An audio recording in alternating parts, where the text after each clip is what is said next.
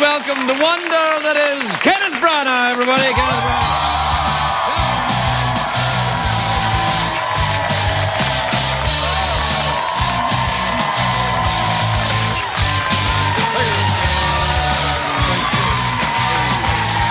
Hello, Kenneth. Thank you. Hello.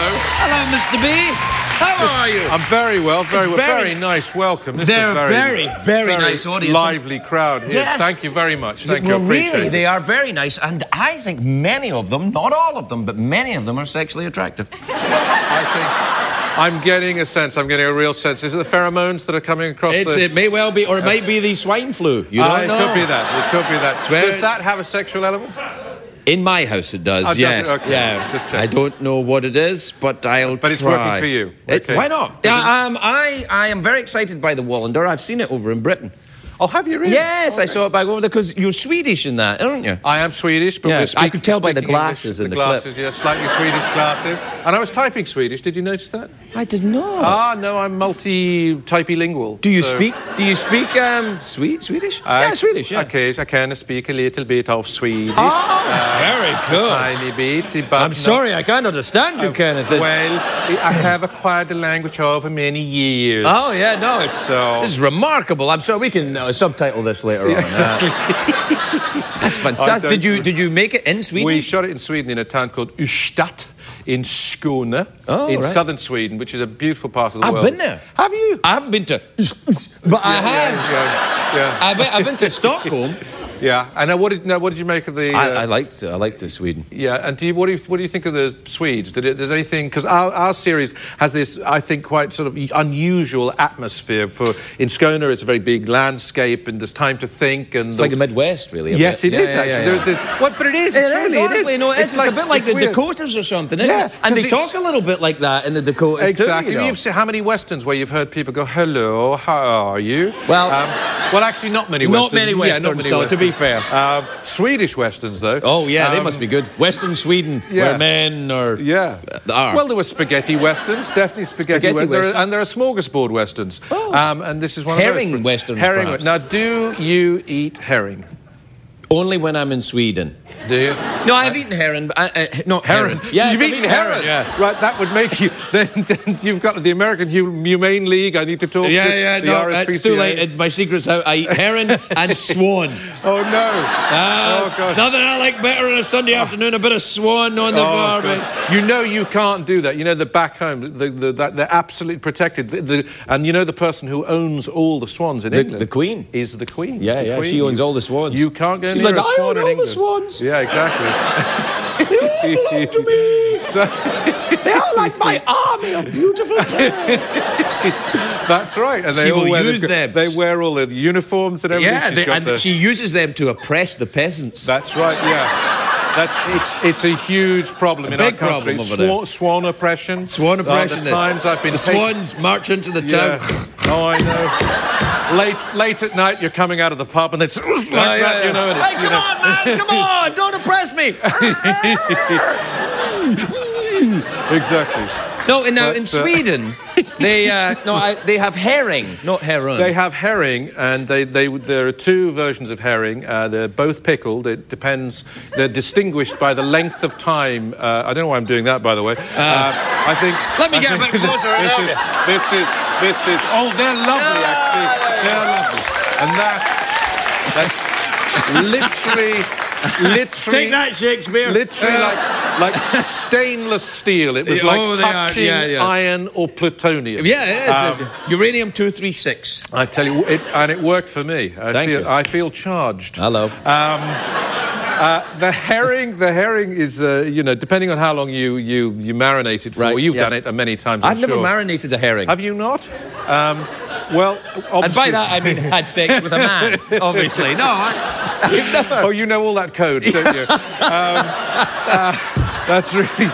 All that Swedish nightclub talk, it hasn't escaped you. No, I remember it all now. Would you like to marinate a herring? Yes. Perhaps you would like to be pickled for a long time or a short time. Yeah. Do you have a favourite time of herring pickle that you like? I like a short time, but with a lot of vinegar. Herring is so difficult to eat, I think. My Swedish friends encouraged me all the way through the show, and we're going back to make some more Wallanders back in Sweden this summer. Encouraged me to eat herring. It's not going to happen. It's either leathery or it's rubbery, in my view. Right. No, like seal blubber. Have you ever eaten seal blubber? Is that code? That is code also, actually. But that's in Icelandic clubs, actually. Yes, no. I've eaten seal blubber in Iceland. Yeah. No, I haven't eaten seal blubber. But I have eaten Icelandic seal blubber. Well, aren't you the big old Mr. Swanky Pants? All right. Well, my experience... My experience of pickles across the clubs of Northern Europe... it's not what I expected tonight. This is the way this conversation went the last time, Craig. You're a bad influence on me. I'm trying to talk about a distinguished detective procedural crime drama on PBS on May 10th. Right. And I tell you what, it looks sensational as well. Now, do you eat a lot of pickled fish or prepared vegetables in there? I eschewed the world of pickled herring in the show. Right. But we have many other things that are Swedish. See, now that's how you know that you're a very, very experienced actor, because you don't want to eat something in a scene, because then you have to do all different shots, and you have to eat it again and again and again. My second job on film was, I was part of a dinner party scene in a TV film, and on the first day, and it was 4 or 5 pages of dialogue, about 5 minutes of the film, and they were serving an English Sunday roast, and they said, we'll do a master, the entire scene, all 5 minutes, off you go. They serve it, and so I ate. I completed my plate full of roast beef, Yorkshire pudding, all of these vegetables and all the rest. They said, right, now we're going to do it again, and we'll do the whole 5 minutes again. Right. I started that 3 days later. I was still, by that, I mean, I couldn't look at another roast potato. No. At this stage, if the camera was doing that, I'd go like that, and then I'd spit it out. And so that's what you see. Most actors, they do a food scene now. They do that, and there's hardly anything taken. Most actors don't eat, actually, anymore. No, exactly. No, they can't, because, you get more than 20 pounds, you can't work, apparently. Exactly. So I learned my lesson early on. Are you hungry, by the way? Are you hungry right now? Because we've done nothing but talk about food since you come out. You realise this? I'm not hungry. No, the whole herring thing's put me off it now. I feel as though I want to... we were talking about food when we were talking about it? We were talking about food. Yeah.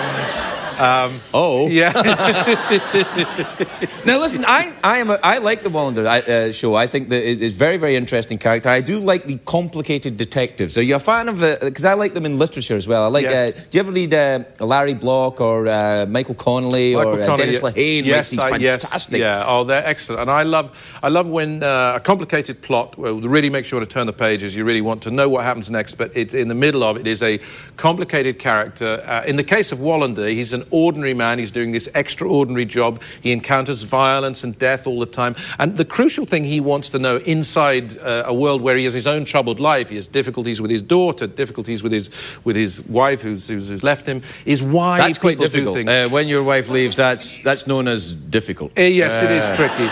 I think he finds it tricky. It is. And I think he's a bit cross. To say the least. It's all that, because maybe he sometimes gets served herring that's been pickled for a long time. Instead of a short time. He's got a fridge full of herring, Craig, and he does not want it.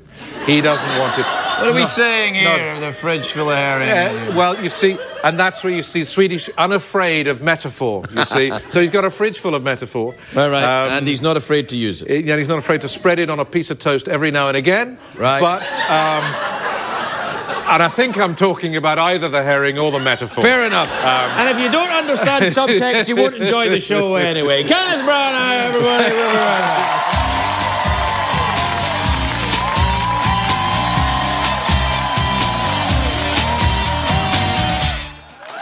Please welcome Kenneth Branagh, everybody. Kenneth Branagh.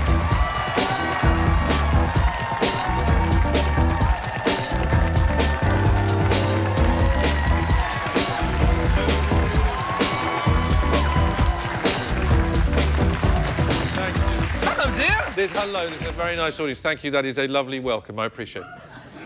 I just want to say thank you. I wasn't ignoring you. No, it's fine. I think it's nice that you thank the audience. They're paid well, though, for their... Very good.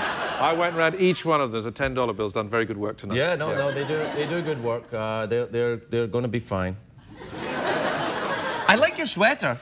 You're very. It's a bit of an electric blue. It's Is it very, too very, much? No, it's good. It matches pops your eyes. No, matches your eyes. Matches your eyes. No, really. No, matches your eyes. No, really. No. Are you really wearing contact lenses? Yeah, I'm really. And are they hard or soft?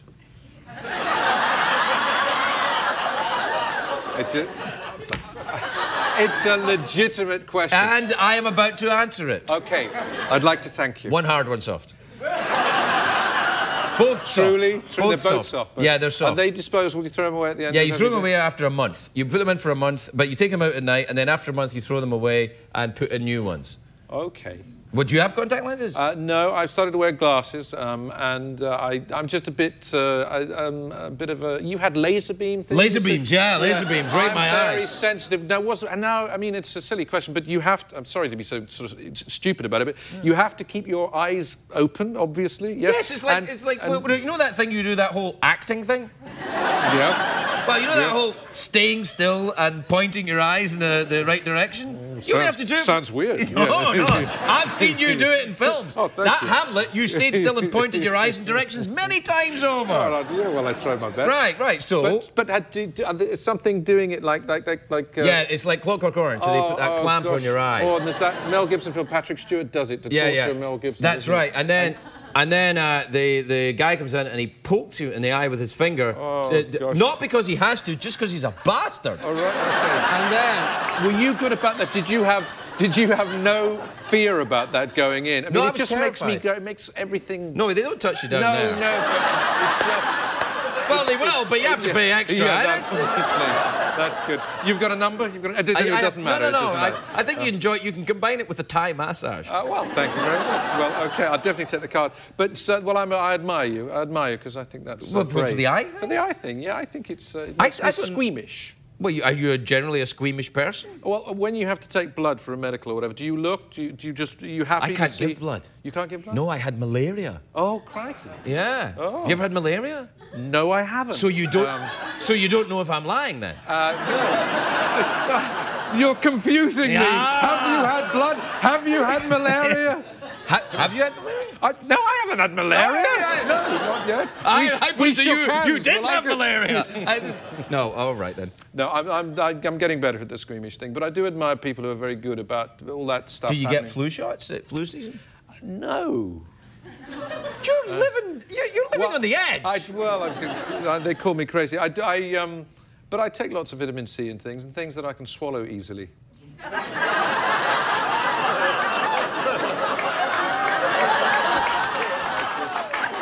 These are genuine questions. I know. Kenneth, I feel your pain. Every time I say something in my accent, they think I'm being filthy. I'm just trying to impart some information. And everybody... Do you notice that people think if you have any kind of European accent, British, English, Scottish, French, anything, everybody thinks you're talking about sex all the time when you're in America? I'm beginning to feel that. Right. But if you'll pardon the expression. But no, I hadn't. But I'm going to keep a weather eye out for it right from this point on. Whatever I mean by that. Now, do tell me about the film. The film is called Pirate Radio. It was written and directed by the brilliant Richard Curtis. I know Richard Curtis. He's a smashing fellow, isn't he? He wears glasses. He does wear glasses. Yeah. I mean, an absolute coward when it comes to laser stuff. Yeah, no, he's feeble. He's weak. He's very, very good writer and director, but when it comes to putting contact lenses in, he's useless. He's scaredy boy. All he can do is write brilliant films and direct brilliantly. That's all. But that's all.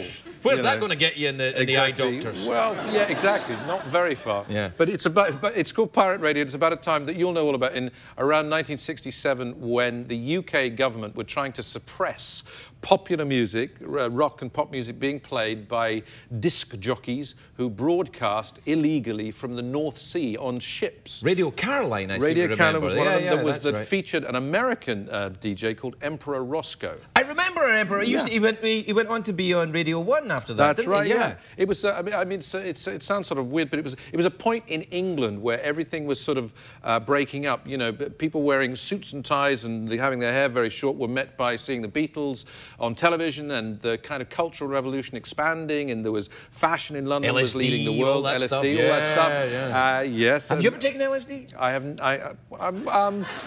Anyway, to get on with the film, no, I haven't.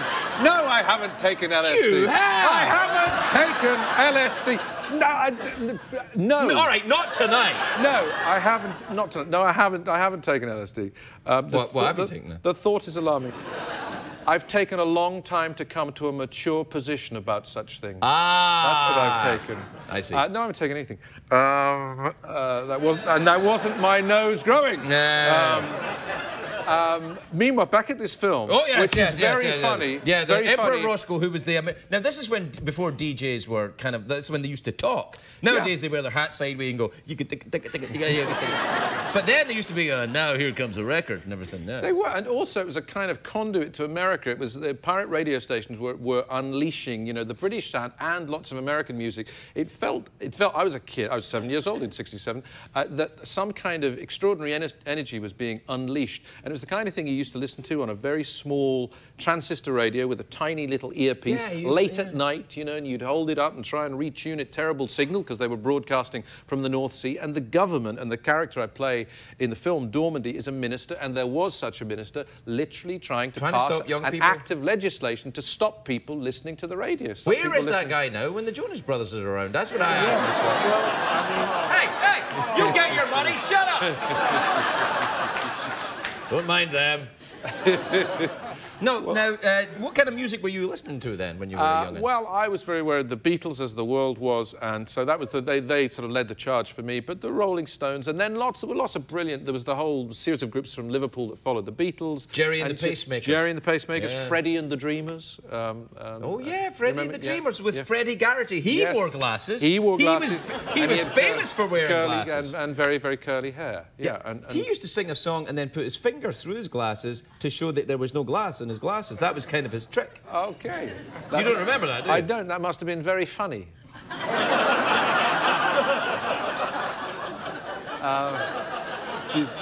Funny enough for this show, certainly.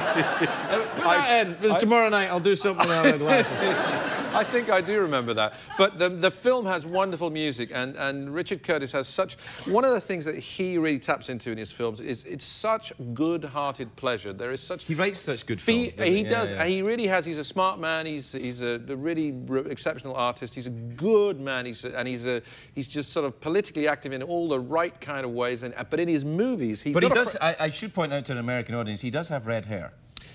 Well, I suppose, without suggesting for a second that he's getting on a bit, it's a little. I would say it's a sensational, silvery fox kind of look. Ooh. With a little bit of blonde in it. Still highly sexy and gorgeous and movie starish. Not exactly red at the moment. I wonder if this silver fox has travelled all over his body, or if parts of him still remain. Hey, have you ever nared yourself? I beg your pardon? Nair. It's this amazing stuff you put on your body. It's like a cream. You put it on your body and you wait a couple of minutes, then you wipe it off and it takes all the hair off your body. It's awesome. Is this a real product? It's a real thing, isn't it? Okay. Yes. Okay, I grew up on something that ladies used, which my mother used, which was called Imac.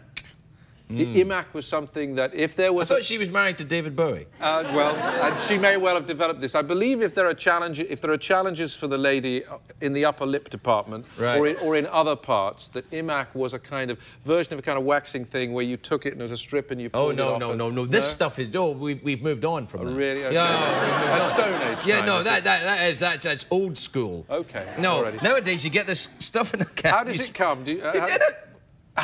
In what way do you apply the which you speak? Right, well, you get this can and you squirt it onto your hirsute area, yes, right? Yes. And then wait a couple of minutes and wipe it off with a towel, and on the towel will be all the hair on that area. Is it pain-free? Literally, you wipe it off with a towel? Yes. Is there some chemical process that hurts?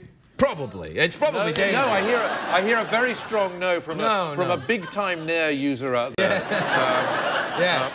It's fascinating to me. I once did it with my whole body. I shaved my entire body. I did completely everything. I looked like a giant baby. It was awesome. Oh, goodness. Did Lady Ferguson approve of this? Yeah, this was pre-Lady Ferguson. Oh, okay. Yeah. I wouldn't be allowed to do stuff like that now. Are you kidding me? She prefers roughy-tufty, Craig? Well, she likes uneven something surfaces? a little more bearish. Okay. Excellent. Well, this film sounds excellent, I have to say. This film is excellent. I'm gonna shamelessly say that Philip Seymour Hoffman is marvellous in it. Red hair. Yeah, a wonderful actor, as you know, marvellous actor. Bill Nighy. Very, very funny. Yes, I love Bill Nighy. Excellent. Also, Reese Ifans, marvellous actor from Notting Hill. Tall and terrific. Nick Frost, marvellous British comedy actor. And a bunch of January Jones from here, wonderful and beautiful, talented actress from here. And she's in it. It's a wash. It's a wash with people. Is she in the audience? No, I've heard that name, though. Who is January? She's on Mad Men. Yeah. I've never seen that show. Treat ahead for you. Is it a good show? I've never seen it. Very much so. Everybody loves it. It always wins Emmys and everything, and I'm like, I don't have cable, so I can't see it. Well, we could get you a tape or something. By we, do you mean the British government? The British government. I'm prepared to... We could get you a tape of this We could get you a tape, Ferguson. If you want to see Mad Men, we can get you an entire box set. Have you heard of video recorders? We do have a couple left. Since the Soviets fell, we have no need for them. I'll tell you, there's a stockpile. Your name's on one of them. Yeah, I'd love that. A video recorder. I'm moving into the late 19th century. Excellent. Kenneth, it's always a pleasure to see you, and I really want to comment again on your sweater, which is just fabulous. Well, I think you're saying that. I think it's laced with irony. No. I like it. I genuinely like it. I'm not clever enough to lace things with irony. I don't know. I think you're both clever enough, and I think you're a beautiful lacer. Kenneth Branagh, everybody! I concede.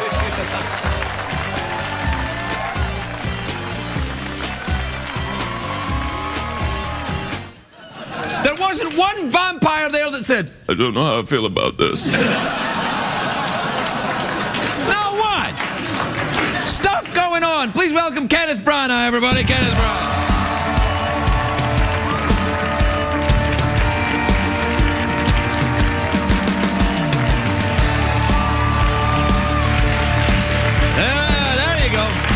Welcome, Kenneth. How lovely to see you. Thank you very much. Well, you look a lot richer than you were last time you were here. Oh, gosh. Well, I tell you, I feel very... very, very grateful after we had a terrific opening weekend with the film, and it's huge.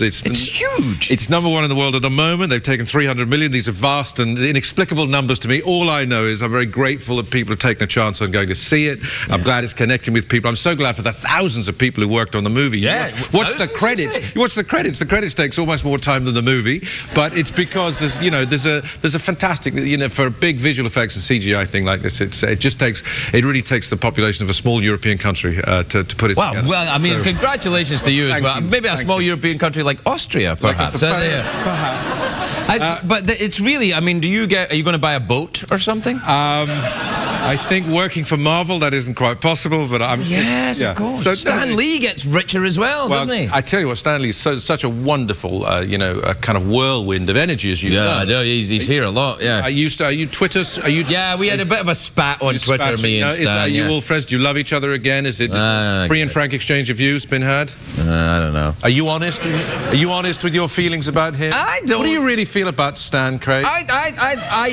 Come on, out with it. I envy him. I envy him. I envy him. What is it you envy about him? It's millions and millions of dollars is what I envy him. Yeah. But is that all? What about he's got a very nice pair of checked trousers. I don't know if you noticed it yet. Yeah. Let me say this to you. I mean, I could get you, as a friend, and I love you very much, I could get you a pair of checked trousers just like Stan's. I can't get you the millions of dollars, but I could get you the trousers. How do you feel about that? Does that make you feel more at peace with yourself? Are you in therapy? Yeah. Are you having trouble with success? Is that what it is? You're going to therapy because I don't deserve it. I don't know what it is. Yes, Kenneth. Well, this is a problem. Maybe if you wear the check trousers. Do you know what? Maybe it's a... Yes, now I'm beginning to see it. I think it's doing scenes with Tony Hopkins, like the one you saw. Is just that makes me scared. I'm so glad that I didn't annoy Tony during the course of this film. He can be quite tough. Well, he would. Well, he'd cast you out, wouldn't he? Yeah, no, but actually, of course, I know Tony a little bit outside of the world of acting, and he can be quite a tough gentleman when he wants to be. Like the rest of you, he's passionate Celt, isn't he? Yeah. So he's a wonderful, complex, complicated fellow. Best ones to work with. I went to the British Academy dinner here, and I was sitting at Tony's table, and he said, after a lot of speeches about, in the beginning, the importance of film in America. And he was sitting there, and you could see he was seething. He was getting more and more bored, and he said, "Oh, you know what, Craig? Crikey dingo, hate this." He said, "You know what we should do? Start a fight." "Do you, Sir Anthony Hopkins, I can start a fight?" He said, "I'll start a fight with you. I'll start hitting you, and that'll draw a commotion, and we can get the out of this place."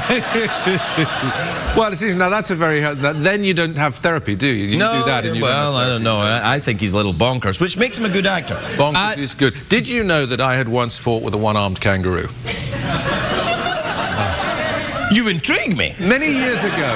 Picture the scene, if you will. A young man on the verge of a showbiz career, hopefully, finds himself awash in Australia doing a television series called The Boy in the Bush. Oh, hello. I think I saw a film. Yes.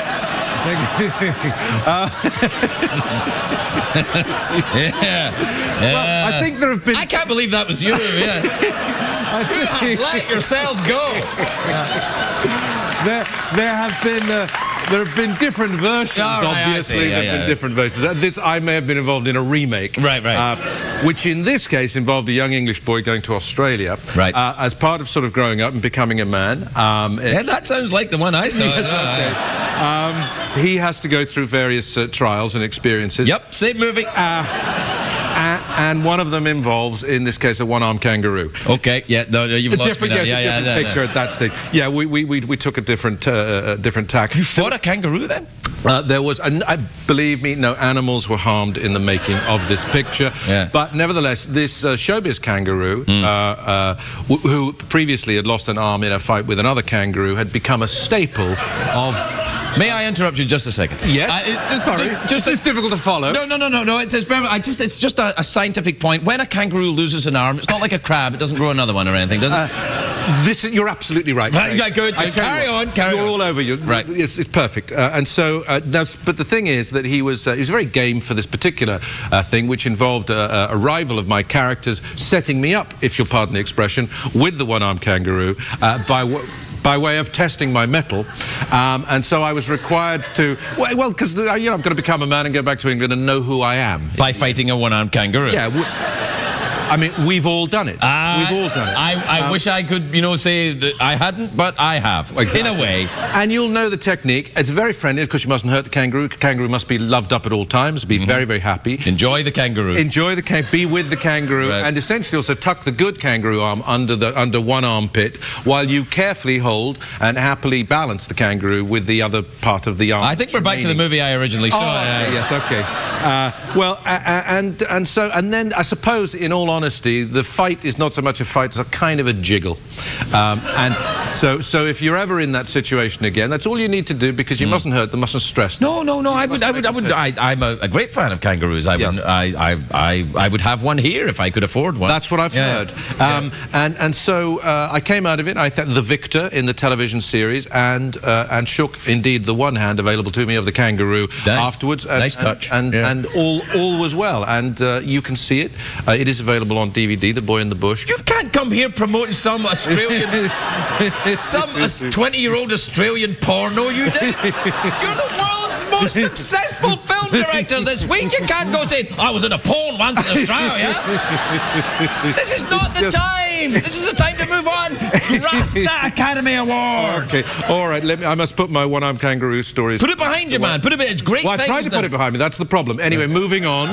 Moving on. Yes. Thank you very much. No, that's nice. So what are you going to do now? How do you up yourself from Thor? I beg your Thor pardon? 2? Yes. Up yourself. We're celebrating Monty Python Day today. Very good. I was with Eric Idle last night and I had the great honour of galloping behind him with a pair of coconut shells. Oh, that is a great honour. It is. How is Eric? I haven't seen him in a while. Very, very well. Very, very funny, very kind and very encouraging to people who are behind him with coconut shells. Yeah, that sounds like Eric. Yeah, that was definitely him. I was testing you to see if it really was Eric Idle, and it sounds like him. It absolutely was. You know, he made me a hat once. Did he? Yeah, well, it's not gay if you wear a hat, but but he did. He made me a nice chainmail hat. And how did he do that? Did he knit that? I Put don't it together know how he from did it. household materials? And do you wear it much? I do. I wear it around the house. Oh, do you? Whenever I get into a domestic dispute with her indoors, what does Lady Ferguson think of it? Well, I think she rather likes it. I wear the chainmail hat and a pair of, you know, open-toed espadrilles and nothing else. Oh, excellent. Okay. That must be very... You mustn't move your head very quickly. That would be dangerous. It's not a head part of the day. Okay. Yeah. With the chainmail. Yeah. We have to... commercial break. How fantastic. Yeah, but many of the products you're about to see will be useful in your life. Excellent. Excellent. And then when we come back, you'll still be here. Well, thank you very much. I hope. That's very kind of you. We'll be right back with Kenneth Branagh.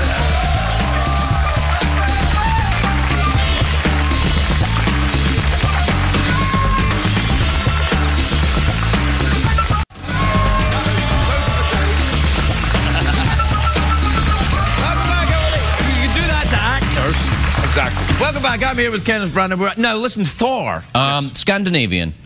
Scandinavian. I know you seem to be very attached to the Scandinavians. Yeah.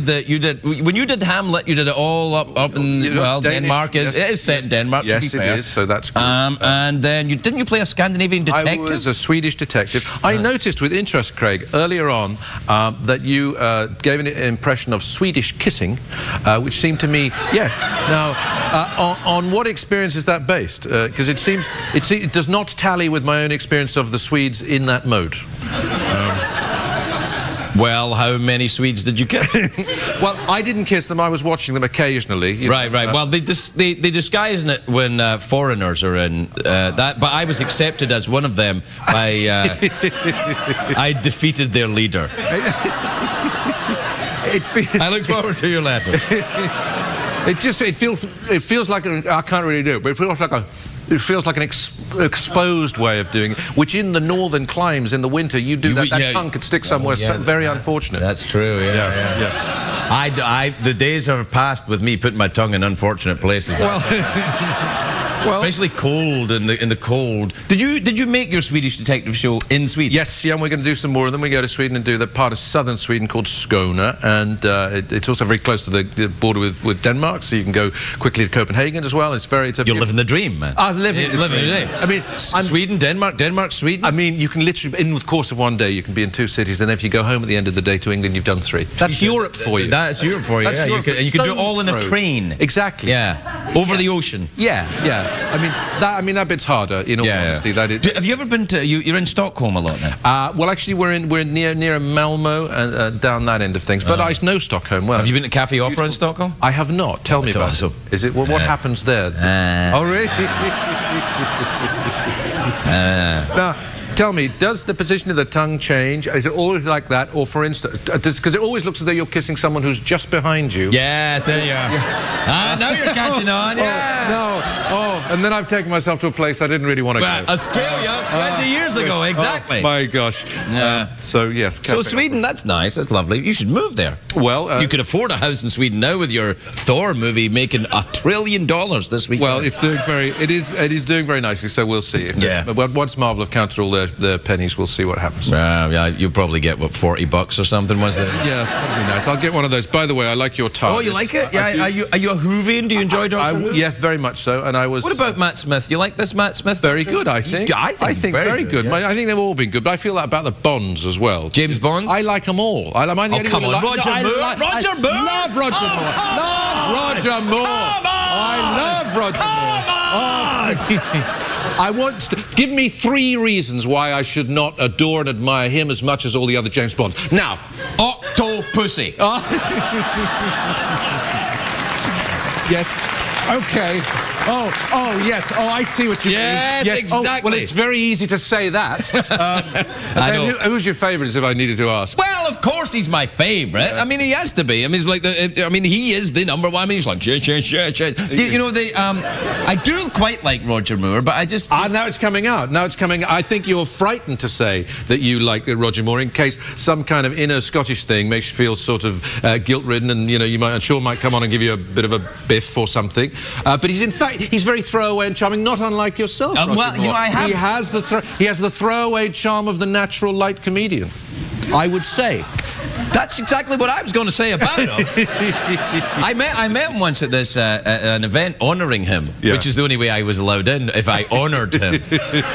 But he was very nice. He's a very charming man. Oh, he's and my wife was there, and he was looking at her breasts. Well, there you go. And she was kind of like going, "Oh, you can look. You're Sean Connery." Because if it was Roger Moore, she'd be like, "What are you looking at?" But it was Roger Moore. She's like, "Help yourself."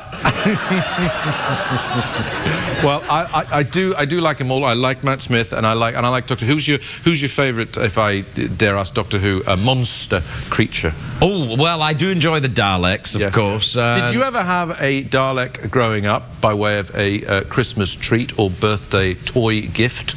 I think I might have had a small Dalek. Yeah, a small Dalek. What, are we talking about the toy or the sexual slang? Well, I'm not. You don't know about a Dalek? No, what is a Dalek? Oh, do you wear it, or you drink it, or no? You do it. And do you do it with other people, or is sure? Is it a? You can, or you can do it alone. I'm only just doing this to with the censors who'll be like. They'll spend half an hour going, "Is that real? Is that a real thing?" It is now, biatch. Yeah.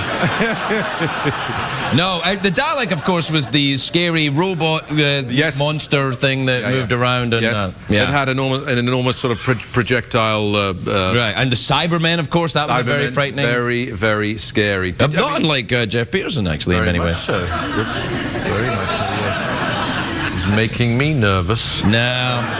I wouldn't. He has a great weakness in that he can't go more than 12 foot from an outlet. Bulls. Yeah.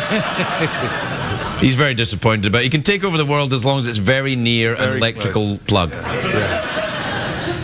That's it. Yeah. So you like this new one then, the Matt Smith? I do. Do you know who was here?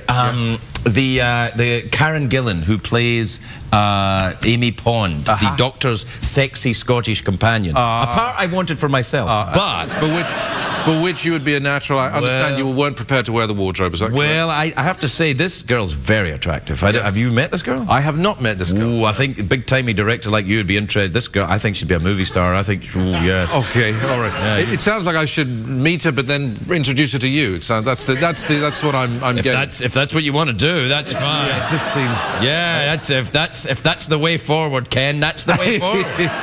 What do you think? What do you make of the TARDIS? What do you feel about this whole idea of a box that small, if you'll pardon the expression, into which you get and it becomes enormous once you've entered?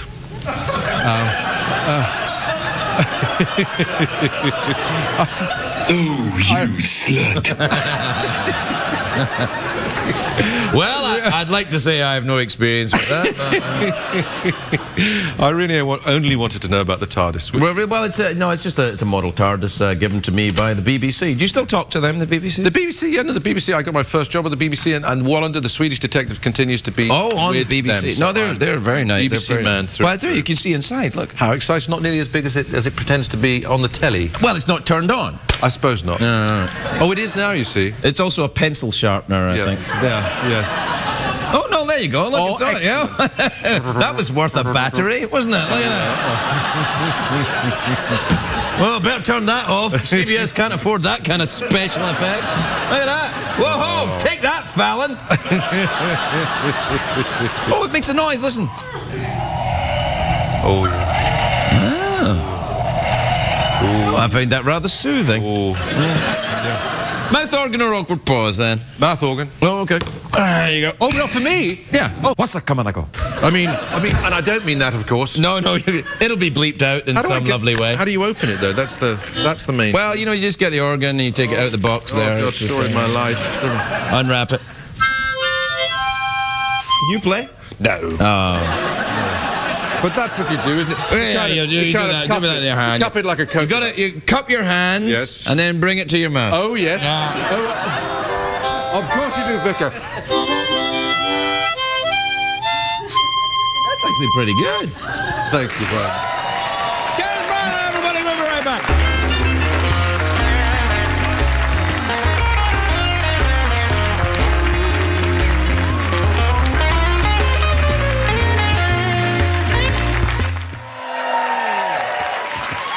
Let me tell you one thing. Who's that at the door?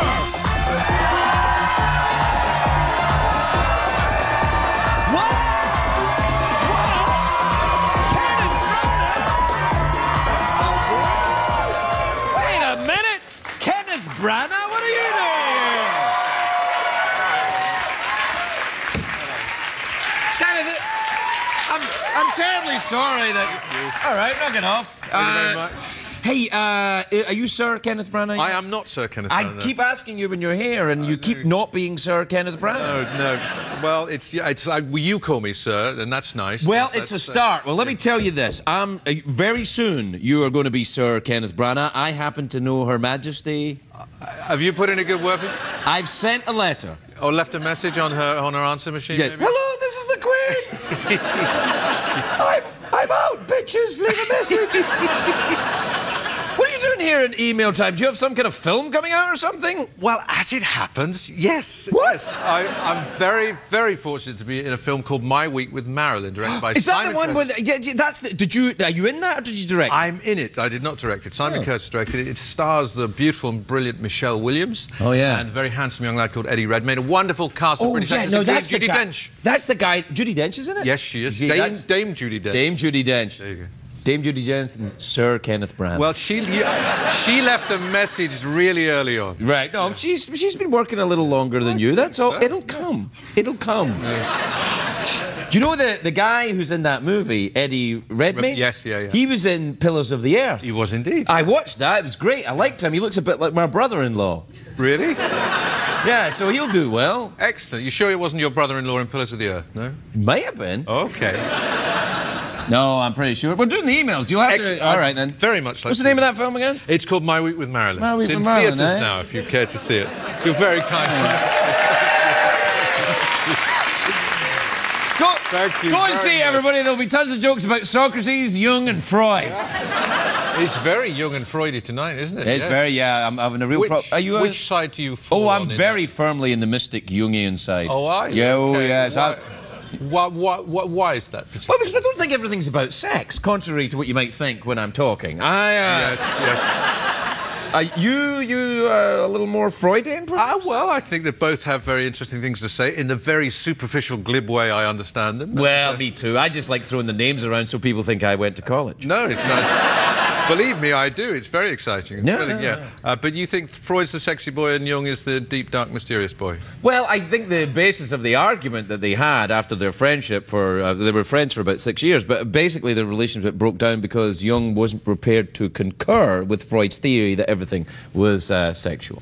And also, in those kind of relationships, it becomes quite about ego, doesn't it? So well, I think so. Yeah. There was a little bit... You put ego in there. That was Jung. No, that was Freud. Well, yeah. You're very clever. Sir Kenneth Branagh, indeed. All right, look, we have to do some emails. We've got to. You don't have to do it. No, who says we have to do it? People have emailed. All right, the good people of America have emailed. It's important that we respond. The good people are... Yes.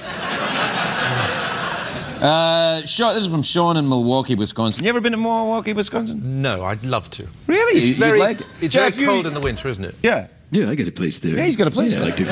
Sure. Yeah, you can stay at Jeff's place in Wisconsin. Excellent. Oh, yeah, and if I may say, you may not be a sir, but you'll always be daddy to me. Well, there you are. Big night for you. You get hit on by the robot. Okay, excellent. I can be a daddy in Wisconsin. Okay.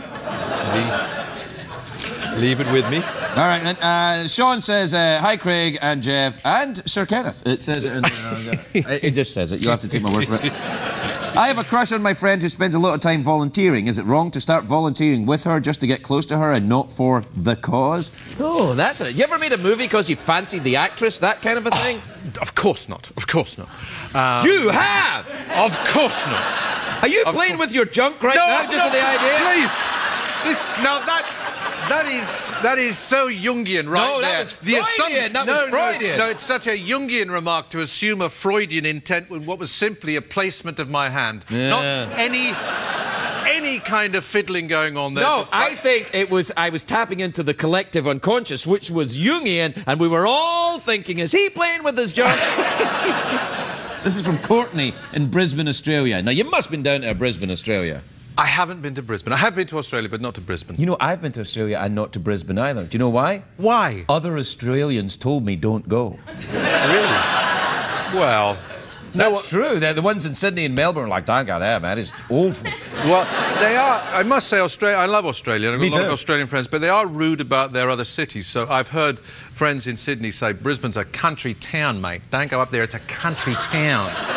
So... Yeah, but a country town's not a bad thing, is it? Well, it's a city. It's a massive city. It's much more than a country town. So you're defending Brisbane, but you've never been there. Well, I'm defending what I think to be the Jungian dismissal of other cities by Sydneysiders. It's as simple as that, you see, because of a Freudian obsession. Because they've got an opera house, haven't they, which looks like an enormous phallic... Vagina! No, it looks like a vagina. Well...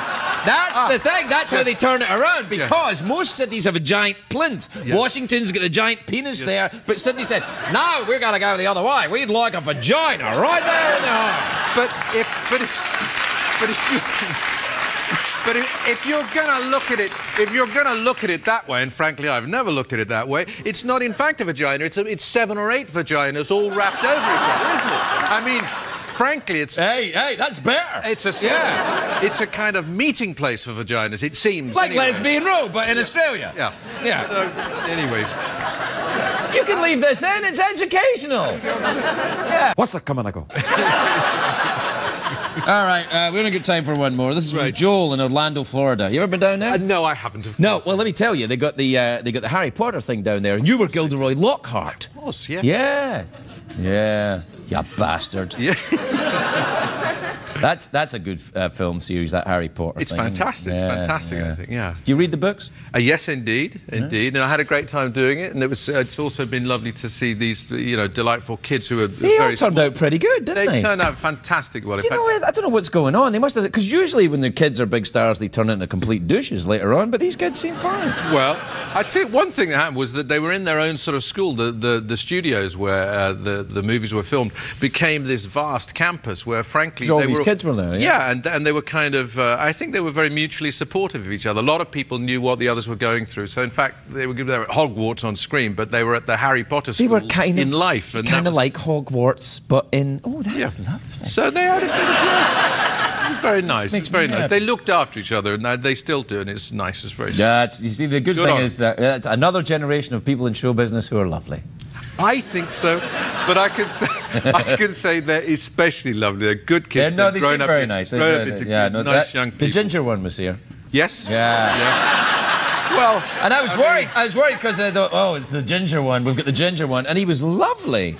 Very nice. Very nice lad. Very funny lad, isn't he? He's very funny. Very good, wry sense of humour. Do you know what he did when he got all his money? I said, what did you do with all that money? He said, I bought an ice cream van. Oh. And he did. He got an ice cream van, and he goes around and he, gives out free ice cream to the poor. What was the when you got when you got all your money and made, say, your first 3, 4, 5, 10 million? What did you buy if it wasn't an ice cream van? If you didn't actually do that, what did you buy? What was the first thing I really ever bought? Luxury item. First luxury item I ever bought or will buy? Yeah. Why, Ken? I got my very own gay robot. Your own gay robot?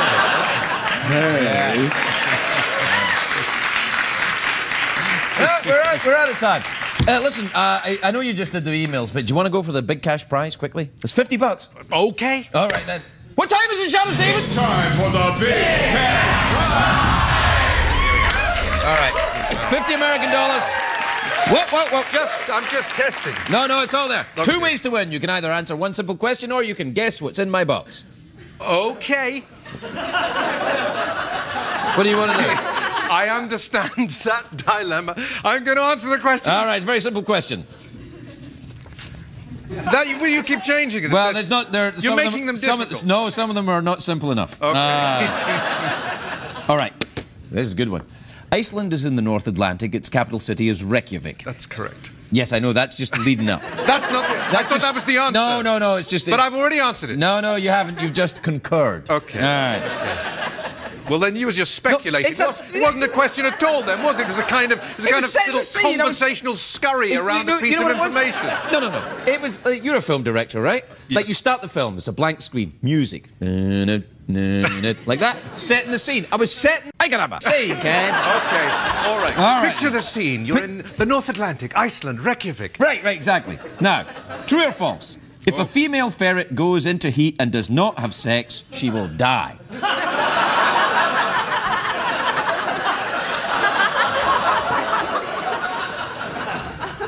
True.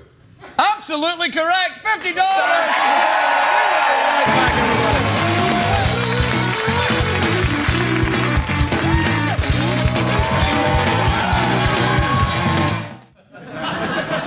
Why, that's the most ridiculous thing I ever heard. Please welcome Kenneth Branagh, everybody. Kenneth Branagh.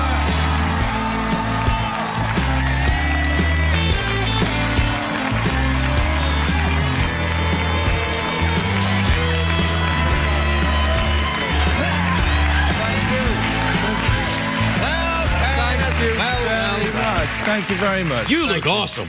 Thank you Your very hair much. looks toastily. It's almost as if you're prepared to accept the Oscar already. Oh, shush and shush. Well, you're quite... What do you... Do you do your hair yourself? No, I don't. Do you? Does somebody run their hands through your hair They've got a machine here. Have they? Actually, yeah. Is it a machine, really? Well, not really, no. But really? what it is like, it looks like a big mixer. Right, okay. And sometimes... What do you mix in it? Well, you don't. You just put it on your head. It's like wires, and it goes on your head, and it makes you go... Oh. Can I touch your hair? Yes. Thank you very much.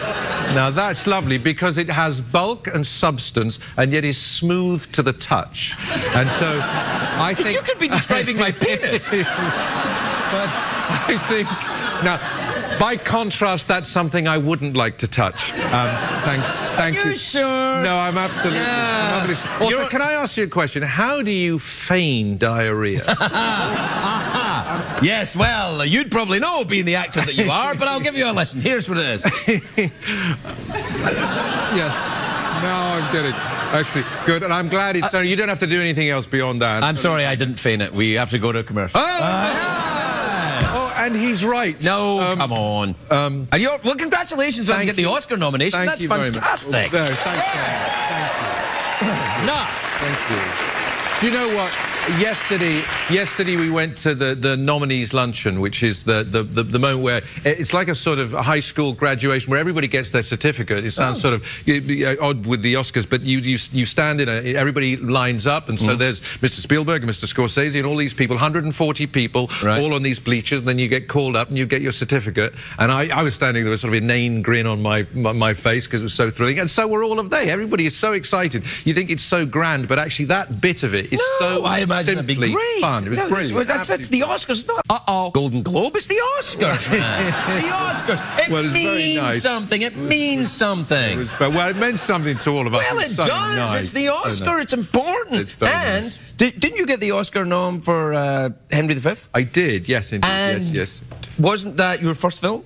It was indeed, yes. And because I saw it was very good. Thank you very much. And wasn't that Laurence Olivier? Didn't he do that early on in his career? Yes, he did. And so, whatever it was, 50 years later, we That's weird, though, isn't it? It's like all... It is a little weird to end up playing him, you know, because it was something I didn't expect to do. But it was great to go back and look at all his work and then have a chance to do this little weird moment in his life where he directed Marilyn Monroe, at that time the biggest movie star in the world. He was the greatest actor in the world, and it should have been a fantastic collaboration. They just didn't get on. She was late all the time. She once kept him waiting for 3 days. I don't know if you've ever had that problem with a guest, where they don't show up for 3 days. I've had that problem with an actress, but I've never had it with a guest. Have you? Oh, now listen, but tell me, what have you, when you've worked with people that you find difficult in film or television, what do you do? Do you try and be nice to them? Do you lose your rag? No, I'm nice to them. Yeah, I'm nice to them, and then when they leave, I say to him, let's never have them back. All right, okay, I got you. And he goes, oh, we got they're big, and I'm like, no, it doesn't matter. Oh, no. yeah. That's fine. That's why you've been here so often. You can say what you like about you, Ken, but you're punctual. Oh. Every time I've introduced you, you scoot out there like the groundhog on Groundhog Day. It's awesome. Thank you very much. Thank you very much. We aim to please. It's a great skill, and I think popularity and punctuality in Hollywood go halfway to getting you the Oscar. I mean, you've got to act and stuff as well, but being on time... Are you a punctual person yourself? Yeah, I hate people who are not punctual. In fact, I think it's passive-aggressive to be late. Oh, really? Yes, I do. If you're not 15 minutes early, you're late. That's what I say. Oh, OK. Well, then, I'll tell you, you've rather scared me in the way you said that, and yet also excited me at the same time. And I'm not quite sure which is winning out in terms of the... So in the film, then, you play... You play Sir Lawrence Little. Did you ever meet him? I never met him, but I wrote to him once and asked him for advice about a part that I was playing. I found his address in a book called Who's Who of the Theatre. In those days, you'd have an entry saying what you'd done, and he had pages and pages of it. And then at the end, he gave us his hobbies and clubs that he belonged to, and then he gave his address, his London town address. Really? Yeah, absolutely. You could just get this to the library. So I did write to him, and he did write back. It was like writing to one of the gods, and he wrote back. It was a simple piece of advice. He just said, have a bash and hope for the best. He said, I've got no advice to offer you other than... Yeah, seriously. Have a bash and hope for the best. Just do it. Because years later, I remember I was directing a film years ago, and it's before I got this show, and I got in touch with you to ask about directing, and you said, yes, let's have lunch. And we had lunch. And you didn't know me at all, and we had lunch, and you said to me, I remember what you said about casting. You said, cast your friends, because actors are a pain in the ass. Did I really? Yeah. God forgive me. God forgive me. And I did, and the film was terrible. Oh, God. So I remember that. I remember Shepherd's Bush. It was a little restaurant. Very nice. It was very nice. And you worked with the same production designer that I used. Yes, I did. Tim Harvey. Very nice. Yeah. Do you still work with him? Yes, I do. Yeah, yes, I do. Very talented. Very tall and thin. Very tall and thin, yes, and could play a Nazi general in a Second World War film. Oh, but he's also very good at designing movies. He's probably best designing films than playing the Nazi general. More so, I think. Yeah, you don't often get the Oscar for playing the Nazi general. Not so much. Not so much. I'm sorry, I did a child labour joke earlier on, and they've never didn't go down well. They haven't been back since. No, they consider me a Nazi general. In really? fact. But with wonderful hair. Thank you. You've got very nice hair. Now, what's going on? Why? It's gone a little bit saucy. It's got there's some clay in it. There's what? Some moulding clay. Nice. I'm told, and it's... Do you sculpt any other areas? Well, I don't know. Well, do you know, of course, that depends on the touch, whether you've got the hands for the sculpting in other areas. Yeah, I see where you're going. We have to take a commercial break. Are you interested in those? Very much so. Yes. How exciting. Yes, it is. Take a look at this. We'll be right back, everybody.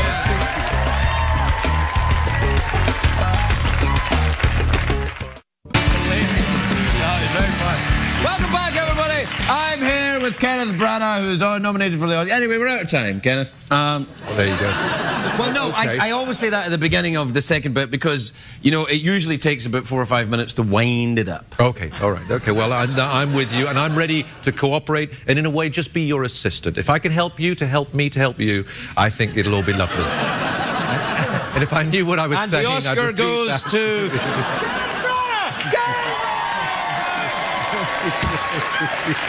Listen,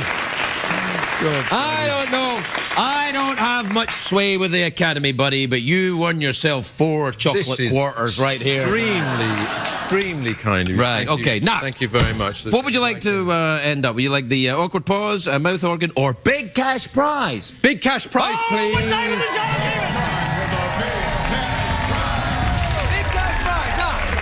Here's how you win the big cash prize, which is $50 American in real quarters in a bag with a dollar sign on. Now, and it looks wonderful, but do you mind me asking, the last time I came here, and I did play for the big cash prize, there were notes, there were cash and folding money. Why has it now become perfectly good legal tender, but why is it in coin form now? Well, here's what I think. I think because CBS feel that if I give it to the celebrities in coin form, they're more likely to return it.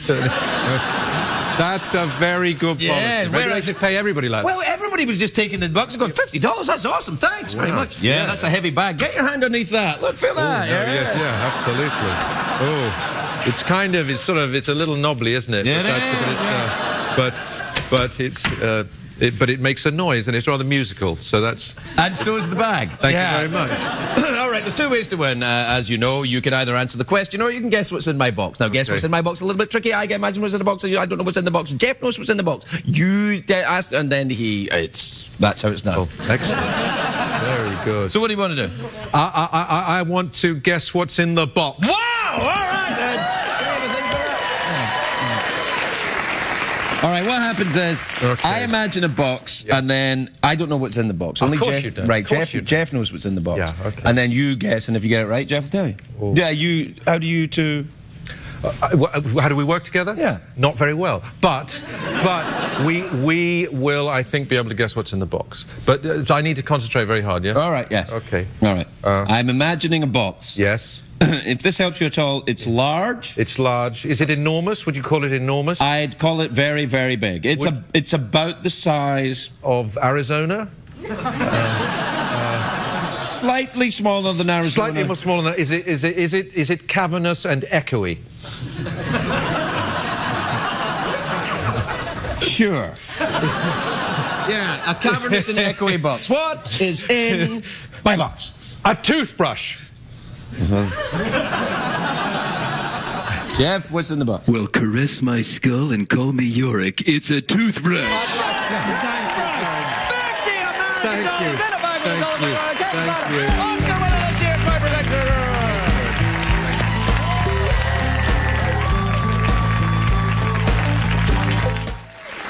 Please welcome the very lovely Sir Kenneth Branagh, everybody.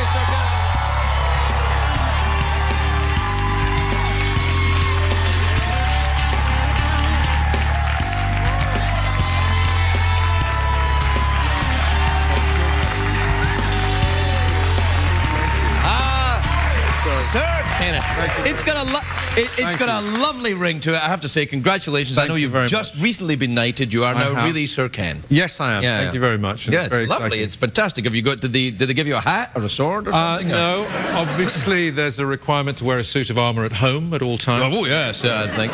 We've had to rearrange furniture. There's a lot of round tables in the house now. Oh, nice. I can do that. My wife loves it. She is now Lady Branagh. She's Lady Branagh. Unfortunately, that means she's got to wear the long pointed hat, you know, and the little bit of thing at the end. She now lives in a tower in the garden, unfortunately. So that's a little tricky. You bring her coffee in the morning, but you've got to climb up on her hair. You don't have to bring her coffee. You are Sir Kenneth Branagh. Yeah, you have Members my wife. of the lower orders will now bring her coffee. You can have serfs come in. Well, we could, but we have that little ritual which used to mean you know, I'd go out, I'd take the dog out and find a body. Find a body. Yes, yeah. Inspired by Jeff, as you know. So and thank you very much for that. You know, because that early part of that first Wallander September 9th PBS. Oh yeah, it's right around the corner. Was inspired by this show, of course. Oh yes, of course. Thank you. But well, no, you're welcome. We had that ritual, and now unfortunately it does involve getting to a tower in the garden, climbing up her hair, and giving it to her that way. But it's the price to pay for sirdom. For sirring. You see, I think it's a lovely thing. I think you've deserved it for some time. I think you've always been a great ambassador for British theatre and entertainment. Well done, you. You are very kind. Thank you. You are looking particularly sharp tonight, I think. No, it's not.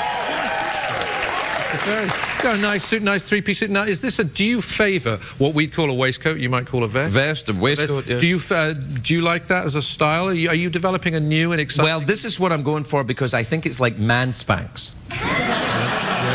You know, it gathers it all and it pulls it in. Oh, okay. Yeah. It's kind of like... There's nothing to pull in there. Oh, yeah. No, au contraire, if you don't mind me using it. Hey, what's your language, please, pal? Easy. Au contraire. I know that the sirs don't like the French, but au contraire, Sir right. Ken. Well, okay. Do people call you Sir Ken now?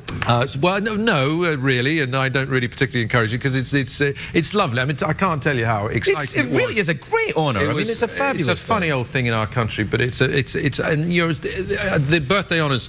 Thousands and thousands of people who do much more valuable and interesting things than I do are also honoured in various ways. And you know, although it comes out of a royal system, in fact, you can write in. You know, people can write in and say, "Craig, can you apply? You can apply. I'm doing it. Yes, exactly. I think it's a heartbeat away. You just get an online campaigin going and everything. Because I do have Her Majesty the Queen plate. Oh, how brilliant! Oh no! Yeah, we were using it for a bit where we imagined that Her Majesty the Queen had been falsely imprisoned. Well. Which, of course, would be a terrifying thing. Yeah, I mean, I think she's going to love the fact that you keep that. I mean, you might want to think about presenting it in a slightly different way if you want. I mean, I don't want to listen. I don't want to tell you your own business. No, perhaps I should. Maybe I'd get my knighthood for springing her from the pokey. Well, yeah, I'm sure she appreciates. She's free. She's free. Yeah, she's free. I think you're already further up the list right now. Yeah, that's it. I can feel the knighthood on its way. I think, yeah. I'll use it as a source. No, it's just a question. But it's on her face. What if you? It's all right. We're in America. It's fine. They can't strip you of your knighthood for this, you know. It's a plate. It's a plate. A minute ago you were looking so good. Now I think you're in prison. I think it actually works rather well. Okay. No, actually, on reflection, I think you're right. Yeah. No, it's all right. You seem well. You seem at yourself, at ease. Yeah. Well, very happy to be here. Always love to come on your show. Thanks very much. Are you a little drunk or something? No, I'm not. No, I'm happy. I'm thrilled with the show. I'm excited about the Olympics. We have the Olympics. Yes. Now, I mean, everyone's saying that London's going to be a terrible mess during the Olympics. The streets are too narrow and built for rickety carts. Well, it might be. We now have. I don't know if you know these Olympic lanes where there's a dedicated lane. It has the symbols in, and only Olympic traffic can go through. Yes, there, but aren't the taxi drivers very cross about that? There's a little bit of how's your father about that, but it's exciting. You know, we're excited. Lots of visitors, and you know, the Olympic Park is absolutely amazing. I mean, no disrespect at all to London, but I always think in any of the big cities that have the Olympics, London, you know, Los Angeles had the Olympics, Seoul, Atlanta, Atlanta had them. Why don't they give this the Olympics to cities that need a bit of business? I mean, these are all cities that get a lot of business. What about the Olympics in, you know, like Reno or something like that? Yeah. Reno could use a shot in the arm. Give Reno the Olympics, or Winnipeg, Canada, the Olympics, right there. Yeah, no, I think you have it. I mean, it costs a little, and that's because there's a bit of a drama about that it costs a little more than anybody ever. Are you going to be part of the? I tell you what I am going to do. I was thrilled to do it. You can get tickets online. People have been very frustrated that they couldn't get them, but I managed. The morning that the tickets for the opening ceremony went online, I waited all morning and I got my little account sorted out, and I pressed the button right at the moment as they were about to. So you are very good at computers. I had to be there all morning, and I pressed send very expertly. That's very impressive. So if, for example, if you wanted to watch pornography, you wouldn't go to a movie theatre to watch it. No. You would have a device at home. I've got a dedicated device. Yay! It's just easier, it's just simpler, it's just, you know, and then you've got the various channels. But that's a separate thing. It's a different thing. I know you're not allowed to do that now, you're Sir Kenneth. No, not so much. Yeah. But do you get a designated amount of me time? Yeah, and I left it in your dressing room as you asked me to. So take a commercial break. We'll be right back with Kenneth Branagh.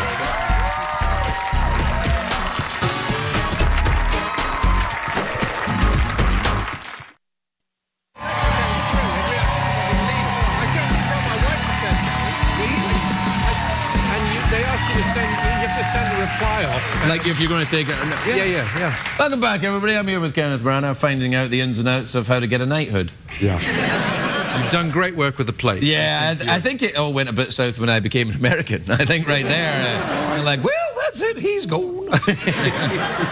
So, tell me about this thing where you find the skeleton in the garden, then. Well, Wallander is a detective in a small town in Sweden who, back home, where he's very popular, and across Europe, these novels of this character are very popular. But he does carry the stigma of being a bit depressed. People suggest that Swedes, Scandinavians, people in the northern climes are a little bit affected by the seasonal disorders. That's true. Yeah, I get that.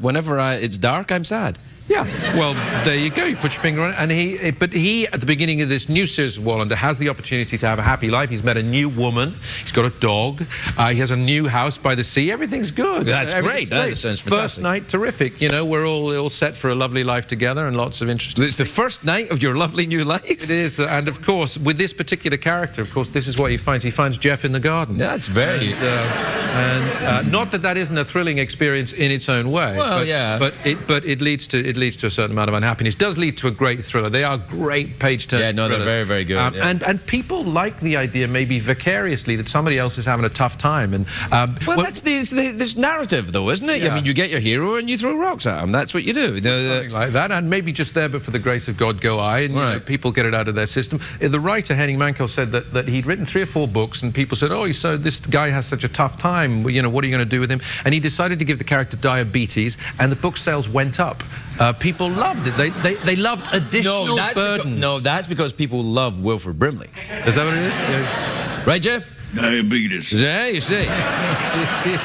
Now, I don't know. See, if I was someone having the first day of my lovely new life, I'd be very careful. It's like being a cop in the last day before you retire. You know, in a movie, it's like, oh, this is my final day before I retire. What would you do on your? There'll never be a final day for you here. Oh, yes, there will. But it could be tonight. Well, if there was, what would you make sure that you did? People say to me on a film set, remember, on your last day, behave the best. That's what people remember. Doesn't matter if you were a saint the rest of the shoot. On your last day, you have to be, if you were nice, stay nice. But if you were nice and you're suddenly grumpy on the last day, that's what people remember you being grumpy. What would you do on your last day on this show that you wanted to make sure people would remember you? I would like to approach the show in a sort of a more relaxed attitude. Yes, yeah.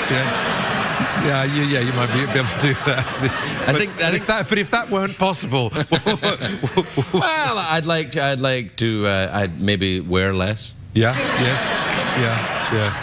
I think people want you to wear less. That's the impression I have as I go about. Are we talking about Her Majesty the Queen? Is that why you've been sent here, as an envoy of Her Majesty the Queen? It was a brief voicemail message. She said, "I know you're going to see him. I know you're going to see him. Yeah, I know he's taken to wearing the 3-piece suits. Tell him I want to see less of him. Yeah. Best possible way. Yeah, well, that's rather nice. Am I right? Have you just turned 50? Is that right? Yeah, have you? Yeah. And how? You're I'm 51. Did you get the camera? No. Oh, you got to get the. It's kind of like getting a knighthood in America. You get a camera in your bottom. Oh, you mean? When you turn... Have I come to the right place? What does he mean? What do you mean? Well, it's going to happen to me before I leave tonight. No. No, not one of these cameras. Okay. No, it's a health thing, a colonoscopy. You got to get them when you're 50. And you get this for free here? You get it, or you... You do now! You got to... It's a health thing. They recommend it when you turn 50, you've got to have a colonoscopy. Like what, on your 50th birthday? Or? Yes. Yeah? Before breakfast. Before breakfast. Well, that's more for the doctor than it is for you, but yeah, and you may have been through this, if you'll pardon the expression, but how much fun is it? It's awesome. How long does the movie run for, as it were? Let's say I nodded off during but what the most fascinating thing about it, I've talked about it on the show before, but I find this fascinating. What makes me go like that right now? Yeah, no, I would do, yeah. Oh, but the thing is about it, it's very important. You must get it done. It's important. But it's screening. But it's so people can come. It's like a screening. Yeah, it's like a screening. Yeah. So I can. It's like, very nice. Get friends. You can have it done at Sundance, for example. Because that would be easier for me. Yeah, because you're in the film business, exactly, so it'd be like, and now so Kenneth Branagh's colonoscopy, everybody. Thank you. Are we out of time? No. Oh, we'll be fine. Yeah. Anyway, so what they do is they put a little camera there, but they puff it up so that there's air gets in, so they can have a look around. Oh, nice. But it's amazing. So when you leave, you feel very... I bet you do. Right, but... And you start to pass gas, but because there's been nothing in there, and they've been putting medical gas in, it smells nice. Oh, okay. Oh. It's like your ass had a mint. Yeah. But I... Now, that is a nice idea. Yeah. But, I mean, I could use aftershave for that and avoid the whole thing up my bottom. No, you got to do it. You got to have the health thing done. We're going to have it sent to you. Okay, well, I tell you what, so would you come to my screening? Yes, absolutely. Thank you. So Kenneth Branagh, you're holding right.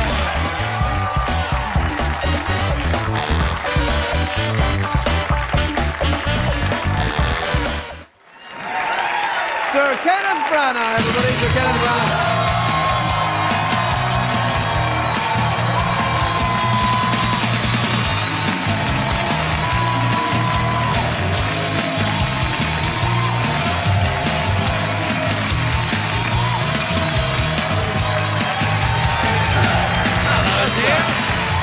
That's a very, very nice welcome. Thank you They're a very special audience today. So. They came in their own bus, didn't you?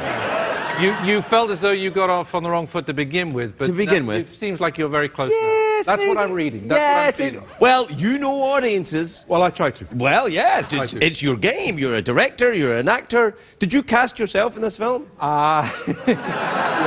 Well, yeah, I wanted an actor. I needed to know he was available. I would have been available, Ken. I know. Do you know, I did think of you because I get to play a Russian in this film, Jack Ryan Shadow Recruit. It's the latest in the series of Jack Ryan films, the first one of which, Hunt for Red October, featured the great conjunction of Russian and Scottish. I bet you must be able to do him. Oh, yes, yeah. I mean, because when Sean Connery plays a Russian submarine commander, he threw it himself wholeheartedly into the Russian accent. It was like, yes, that's right, I'm as Russian as can be.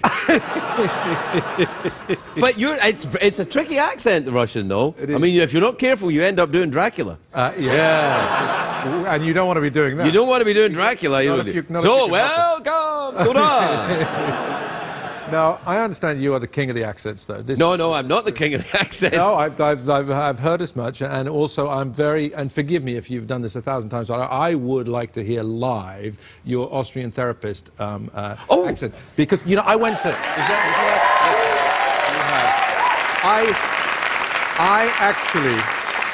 I went, as a birthday treat a couple of years ago, I went to Vienna, and the first thing I did, I went to Freud's house, and I was very interested. Are you in therapy? No, I was just in Freud's house. But perhaps you're in therapy now? Well, what do you, I mean, you look at me, and I know that you respond intuitively, and I'm grateful for that. What do you think is my problem right now? Latent homosexuality. Yes, okay. What do you think I could or should do about that? What would you recommend? Find a nice boyfriend. No, I have to say, if I'm going to do my Viennese accent, I have to tell you, it's very much like a creepy Nazi from old films. Yeah, okay. Yeah, because that's all I can do. So I talk like this, really. Okay. No, I like that. So for you, what is over, Tommy? Maybe it's good, I think, sometimes when it's turned back on the therapist. And so I want to ask you, what are your secret desires? What do you think of when you wake up in the middle of the night? So how's the film anyway? Did you shoot it in Russia? You make the film in Russia, did you? We did go to Russia. Moscow? We went to Moscow, which I know you've been. I know you've been, and you've been to St. Petersburg. Did you find, was it true in Russia, when we were there, they have a lane in the middle of these very wide highway streets, a single lane, but for people who have paid a lot of money for a special number plate, means they can drive very quickly. They're sort of exempt from police attention, and they go at vast speeds, but it's a one-lane street, and they go two ways. So you're always like a heartbeat away from it. You know. Yeah, it's a very frightening and kind of exhilarating place, I thought. Yeah. I loved Moscow. I thought it was really, really kind of odd. Did you go to the Park of Totalitarian Art? No, I did not. Oh, it's fantastic. They've got all these old communist statues. Oh, yes. Right, but they got them all together and put them in a park. So, and they're all kind of like angry at the communists. So the Soviets, so they've got them all pushed over. So like Lenin's going like that, pointing, and Stalin's like got his leg in the air. And all that. It's very interesting though. It's really quite a place. And St. Petersburg, you must go to. Yeah, no, this is the Venice of the North, isn't it? Right. Yeah, it's very, very nice. You think that when you go to St. Petersburg, you think, somebody here said, we have to make the whole town look more wedding cakey. More wedding cake all over here. So, how long were you in Russia? We were there very briefly. We did the movie goes at a very frenetic pace. With Jack Ryan, Chris Pine plays him, and he is immediately fish out of water. He's good, isn't he? He's very good. Very good. Very sexy lad, very handsome boy, very smart. And he's a wonderful hero because he's quick-witted and he's warm. And this Jack Ryan character, this everyman in difficult situations. Chris, we went to Moscow with, and we hit the ground running. We went to New York, we went back to London. And the pace of the movie has this kind of freneticism that is to do with putting the audience in the situation Jack's in. So it's quite even now when I watch it, I get quite sort of sweaty palm. Do you get involved in thrillers, and did you like that kind of thing? Well, yes, I do, but not as a director, obviously. But yeah, I watch them. Yeah. And you like that, but yeah, good. I'm glad to hear it. But you, no, you I'll don't see this. I'll see this one. I'm looking forward to it, actually. But yeah. you don't get. I find. I mean, it sounds mad saying it about your own film, but when I watch it now, I still get tense. I still want to run. Well, that seems to me to be absurd. You must have seen it like 500 times by now. I suppose so. You know how it turns out, yeah, surely? I do know who did it in the end. Yeah. I know who did it. Yeah. Yeah. Now, when you're working with actors like Chris Pine, and you've got some very clever actors in the film, and then you're in the film, you're directing it, but you're wearing your hair and your eyebrows and your cape or whatever the moustache, and everything. You know, the whatever. The hump, yeah. The parrot in the film. Is it hard to give them the direction? You're like, everyone walk over here and do this. That, you've given me a very good idea for how I should direct from now on, which is not... As Dracula. You must all go here and do what I say. This is all you want. Everybody walk over here. This is Italian Dracula we're doing now, yeah. It's well. I don't know. My Dracula was coming a little bit from, I don't come from here, maybe from the little South Valley. Ultimately, he don't really speak English. Well, I think your character sounds a little bit like Upper West Side of Manhattan. Okay. He's not really like... No, works in a fashion store, doesn't really have an accent from anywhere. I don't know. I think possibly both these guys, my guy has no consonants. No consonant, only got vowels. Only got vowels. He got vowels and you do that, he does this. Both were very, very difficult. And now he moved somewhere to the, the east. All right, steady now. It's globe-trotting. It's part of the fun, though, isn't it? Going around the world shooting movies. I mean, it must be more fun doing that than shooting them in a big soundstage in Burbank or something, isn't it? Well, you know, both are exciting. Sometimes you get to make magic and create sets and things that you know are sort of childhood fantasies. But it's lovely to go to the real. I saw an old movie of yours. On cable a couple of nights ago. I mean, it's really going back. A movie called Peter's Friends. Oh, yes. Remember that movie? Yeah, I do. Now, when was that? That must be like 1992. You were a child in that film. You all look so young, and now you couldn't afford that cast because we have my ex-missus, Emma Thompson. Right, yes. And Hugh Laurie. Yes, who became House. Yes, Stephen Fry. Piano, Stephen Fry. Stephen, who's on Broadway now. Did you know that? Yeah. He's doing Shakespeare on Broadway. He is, yeah. So you're also grown up, and I'm doing a Tootsie Fruits crappy talk show on CBS. Stop it! You're ubiquitous. You talk to the nation. You're the voice and conscience and intellectual soul of the nation. That's how I see you. You're absolutely right. We'll be right back with Kenneth Branagh. We'll be right back.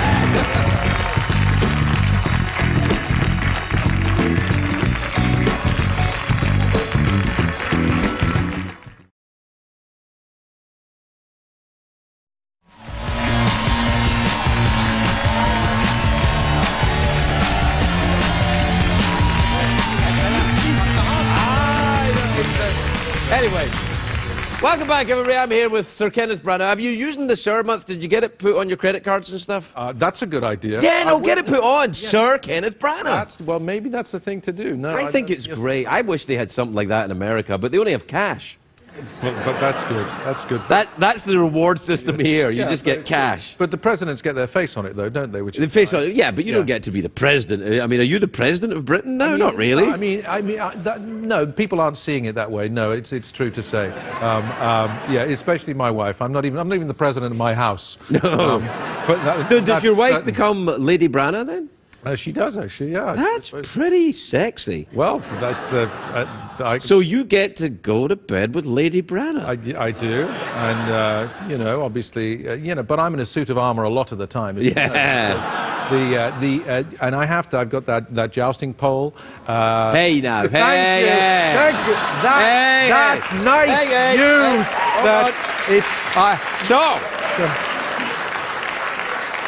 So it's a jousting pole. Do you have recurring dreams, perhaps? It's so enormous. It's very heavy, and I don't know what to do. I find that it clanks a lot. Can he say this? Yeah. He can say. Yeah. Oh yeah, he can say it because he's Sir Kenneth Branagh. If I say it, I get ooh la la. Beep. You're a racist, man. You're a racist. But it's, you know, my long pole isn't even as much of a. problem as my...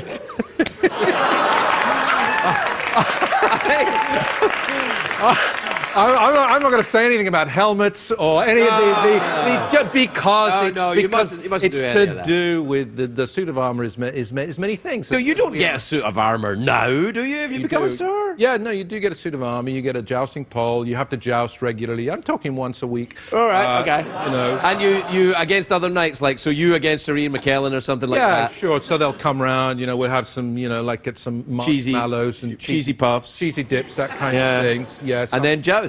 Yeah, and a little salmon tartare, and then we'll joust. I mean, it's just a personal preference, but that's why not. I think it's lovely. Yeah, Patrick Stewart, he'll do that. Ben Kingsley there, or you know, we will. I mean, they've all been here, you know. It can be quite competitive. And do they bring their enormous poles as well? In a manner of speaking, yeah. Anyway, look, we're out of time. Okay. I'm very happy about this. What do I owe you? You'll be all right. Here, look at this. Look at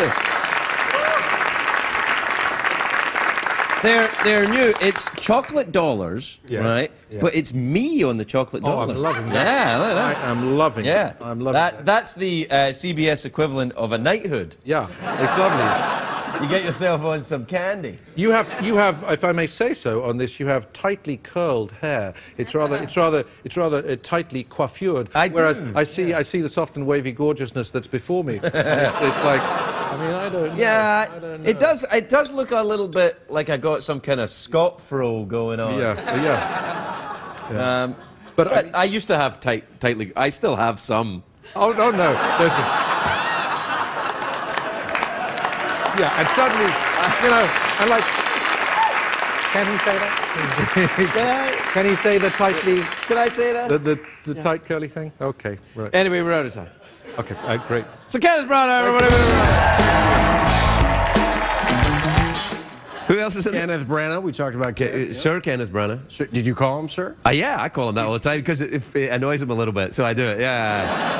He's like, yeah, it's not that funny anymore, but Craig. He's a funny dude. Very funny. Yeah, he's lovely. Yeah. I don't think people will give him that credit. They think he's kind of. Well, I think when you get a sir, people naturally assume you're into jousting and wearing armour. You're not?